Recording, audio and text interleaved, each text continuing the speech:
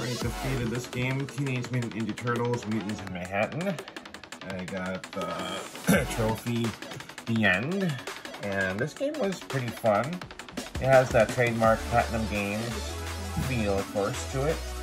And right here, these are all the trophies that I, well, not the one you can see that I earned. Actually, I should go here. So here, these are earned. So yeah, I got The End, and yeah, the game was fun. It doesn't feel, of course, like the Ninja Turtle games, you know, like the current ones, Shredder's Revenge, but it's still good. And like I said in my other video, that I feel like no one talks about it because it was delisted within like 7 months after it was released in the end of 2016, and it was delisted like mid 2017, which is not enough time. So it's a good game.